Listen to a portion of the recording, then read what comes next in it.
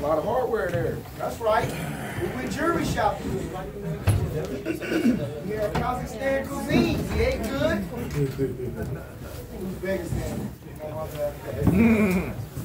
Hey Terrence, you know, you joined the elite crew of like Floyd Mayweather, Manny Pacquiao, Earl Duran, Shane Mosley, Stanton Purnell, Manny Pacquiao, all these guys who went from lightweight to super middleweight. Like, it's that small elite. Every single person's name is all-time great. You just did that. How does that feel? I feel great. You know, it was one of those missions that we was on, and we wasn't gonna let nobody or nothing take it away from us.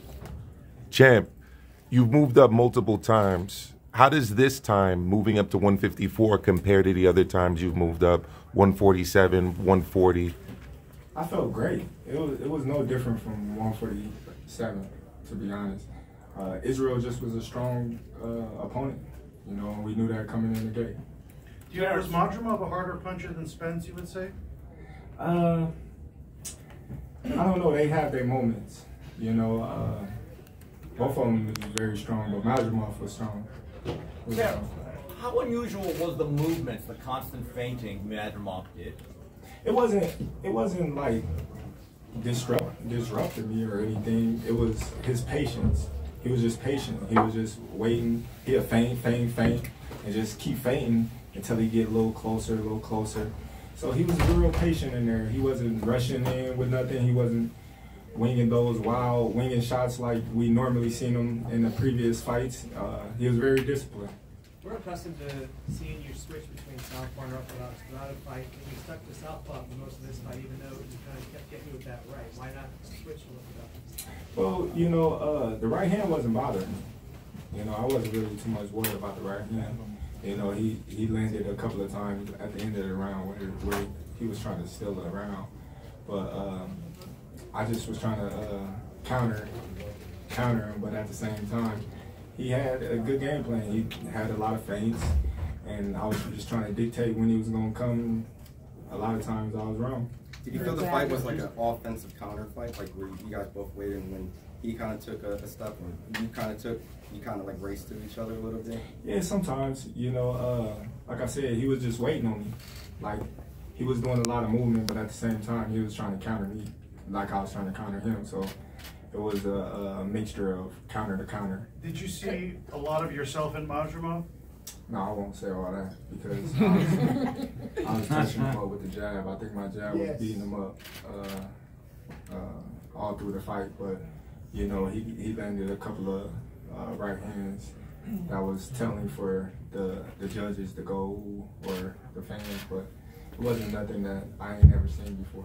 How does he rank? What surprised you about him?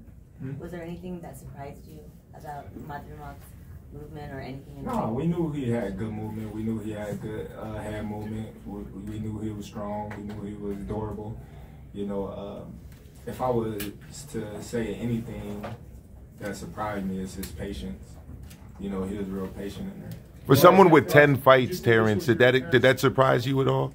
And how does he compare to your other top opponents that you faced? I won't say that he surprised me with 10 fights because you gotta understand he got over 300 and something amateur fights, so he know how to fight. He know how to move around in the ring. He knows how to capitalize on people's mistakes. He's been around the game for a minute now. Just because he got 10 fights, that don't mean nothing. Look at Lomachenko and all these other fighters that's getting title shots with 15 fights, 2 fights and stuff like that because they're on the fast track because of their amateur pedigree. But what did you, sorry about that, but what did you think about the Eddie's reaction to the scorecards? I don't know if you heard him on your way out of the ring, but he tried to make it seem like there was some sort of robbery or that the scorecards were wider than they should have been. Man, you gotta understand, that's his fighter. You know, he's gonna say anything that he can to hype it up. You know, he knows that guy lost, and so do his team, and so do he. Terrence, can you talk to us about the sense of occasion tonight? About it was an incredible event to be at. You really soaked up the atmosphere on your walk in. You had the biggest smile on your face. It was an incredible event to witness for us in the media, for the fans. Can you talk to us about how it made you feel?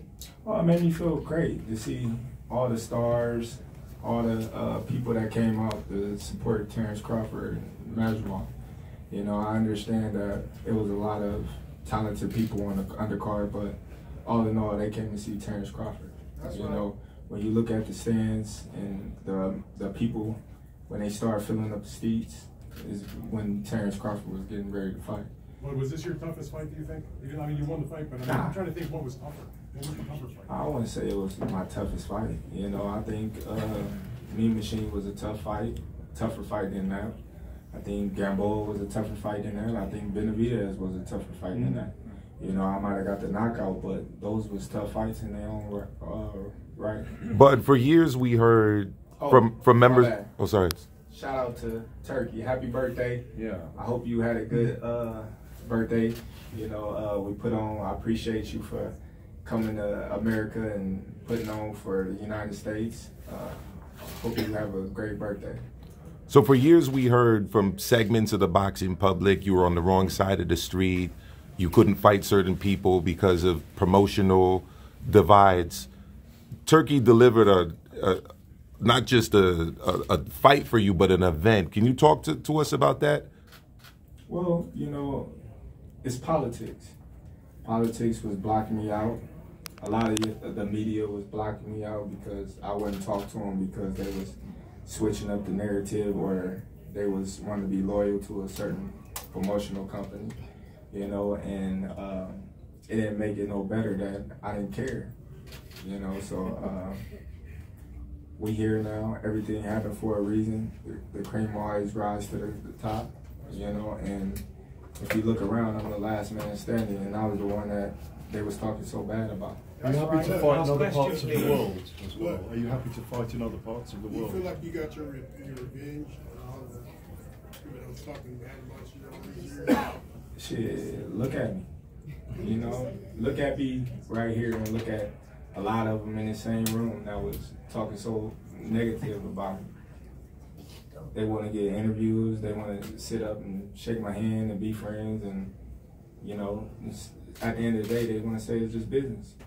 It's just business. I don't hold a grudge against them or anything. I just say, hey, it is what it is. Everything happened for a reason, and for that reason being, I'm still at the top, and I'm still, you know, undefeated. I'm still a 4-weight world champion, a 2-time undisputed champion, That's right. 2-time ESPY award winner. That's right. You know, fighter of the year. Like, what more can you ask for Terrence Crawford? For you. I don't know, we'll see. All right, thanks, guys. We're gonna wrap this. Did the gloves bother you at all? Oh yeah, what happened The with the gloves? gloves? Yeah, did they bother you at all? No, not really. My coach had addressed some things that he didn't like about Israil's gloves that he didn't like about it. He brought it to the team attention, and of course, you know, we're gonna back our coach, and they stood on their ground and said, hey, either you can wear the same gloves, or, you know what I mean, or not. Did that bother you? So we chose to use the same gloves. So I asked Coach the same question, but I want your reaction. Is a Earl Spence rematch on the table still, or? Nah. All right, we're gonna wrap there. Thank you.